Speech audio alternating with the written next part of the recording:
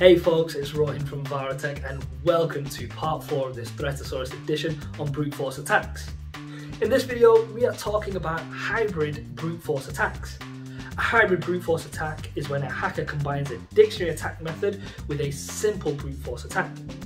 It begins with the hacker knowing a username, then carrying out a dictionary attack and simple brute force methods to discover an account login combination.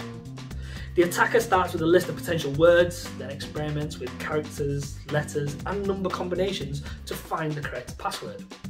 This approach allows hackers to discover passwords that combine common or popular words with numbers, years or random characters, such as San Diego 123 or Rover 2020.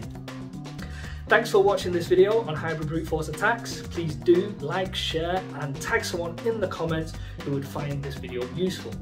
Thank you, and I'll see you on the next one.